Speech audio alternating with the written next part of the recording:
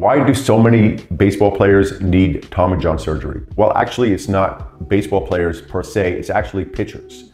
Pitchers need Tommy John surgery because the constant pitching, hundreds and hundreds, thousands of pitches, and over time, the ligament gets stretched and often gets torn. In Tommy John surgery, that ligament is reconstructed. That could happen with young pitchers and major league pitchers just the same. Overuse, constant pitching, puts constant pressure on the UCL, the outer ligament in the elbow. It constantly stretches, microtears, and it never fully repairs. The pitchers develop laxity, looseness in the elbow, chronic pain, and eventually they will need Tommy John surgery, a reconstruction of the UCL, the outer ligament of the elbow. Will every pitcher need Tommy John surgery? The answer is no.